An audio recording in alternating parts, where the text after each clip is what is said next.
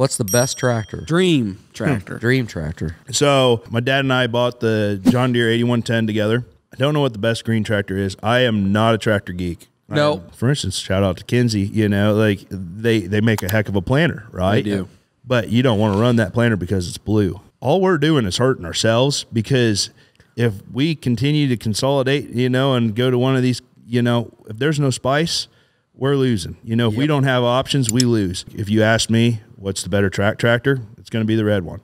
You know, row crop tractors probably going to lean towards green. Yep. You know, what do I think the best combine is?